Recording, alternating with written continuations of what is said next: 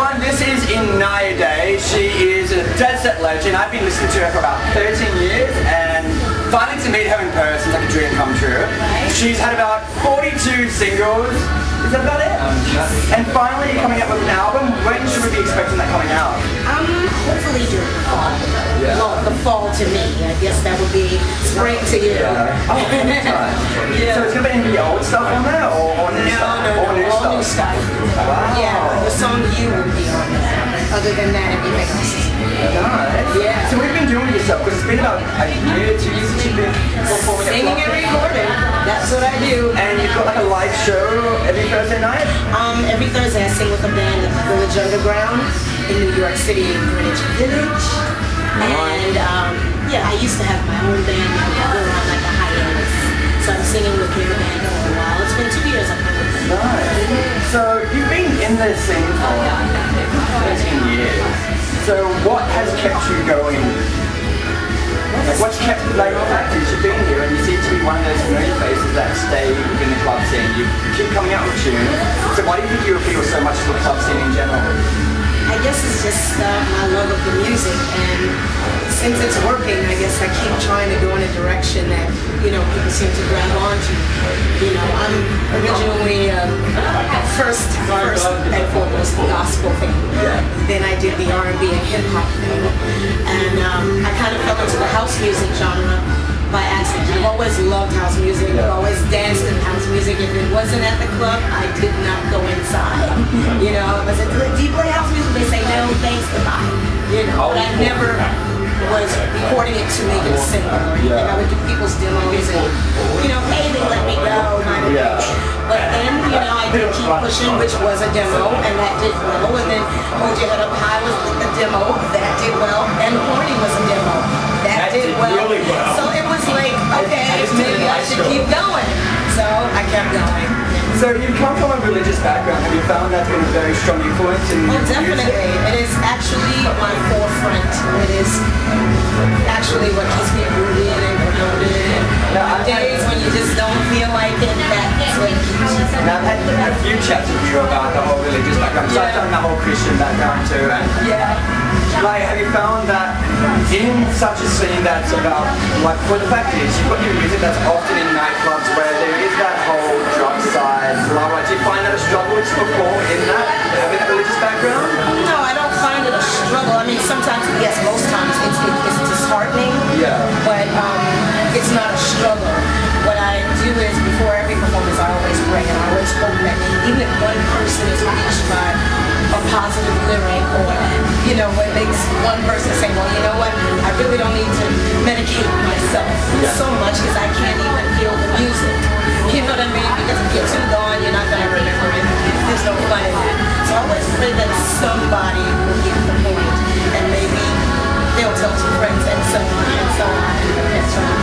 Yeah, because you very much are someone who's very much based on your faith, and I've often wondered how that would go with such a kind of scene. And you've been going for 13 years. Hasn't it been tiring for you? No. I mean, I get tired, of course. I mean, you look gorgeous for someone who's been in the business for 13 years. Thank you. Seriously, you don't Thank you. look... How do you look? 22, 23. Good, I'll take that. Yes, I started when I was 2. Oh, nice. Yes, gorgeous. So, you're back at Fluffies again for your first time in how many years? So what can we expect for your show tonight? Well, I'm going to do a mega mix instead of like, because a lot of times I do, you know, 5 songs or whatever, and then somebody's yelling, oh, why didn't you do blah, blah, blah? You know, so I said, okay, let me try to mesh as many of them as I can into one big sandwich. So I'm going to do the natural high, but I'm also going to do the Keep Pushing and the Luminaries and all that stuff, try to stick them in. You know, not everything in their entirety, but because we're weird, whatever, you know. So in the past you've collaborated with a few artists. Are you collaborating with any more coming up? Actually, I collaborated with a fellow band member of mine who's a reggae artist. His name is Mark Shines, and we did a song that's actually reggae house slam. It's called Jump Up and Down, and I get to speak a little patois, with a little West Indian dialect thing there. And yeah, for that, I'm just gonna, I think that's the only collaboration. No, I'm gonna do one more. I have one more that I haven't recorded yet. But Robin S. has recorded her vocals, and I wrote my part, but I didn't sing it down yet. So she wrote and recorded hers, and now I have to record mine. I already wrote it, and that's called Hold On, and that's also going on the album. Nice. Yeah. When are we expecting this album out? Because you've had about 42 singles and you still never released your own. Yeah, and the thing is that in every, I should say, in every region, different songs tap different markets. Yeah. So when I'm here in Australia, I do a certain set of songs that a lot of people in America have never heard, and vice versa. So over there, I'm doing an album with DJ Mike Cruz, with whom I have like 4 Billboard #1s or something like that with him. So we're doing, I guess you would call it a progressive album or a circuit album. And that's the one that Robin S. and the reggae thing will be on. Here, I'm working with Antoine Desant, who did You. Have you heard Toby? I know that name. Yeah, she's a friend of mine. She's gorgeous. She's told me about it. Ah, yes, he's awesome. He's a great guy. She loves you too. You guys seriously got your music's very similar. Okay. And both of you guys know how to get your voice out there. Awesome. Yeah.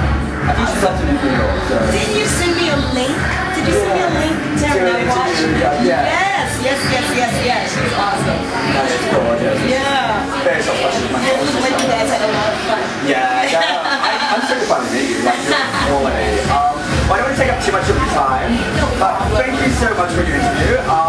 So, do you have any words you'd like to say before you leave? When the album comes out, buy 10 of them. No, 5:15. Give it to your friend. Your version better. Seriously, thank you so much. You're very welcome. It was a great show tonight. I hope so. Enjoy it. Likewise. We're always talking and I know. chatting. I love Facebook. You know, I know it is. It's on my BlackBerry, and I'm sitting there. People are trying to talk to me, and I'm like, huh? I'm like, all my internet kind of used up because I've just spent the last 4 hours on Facebook.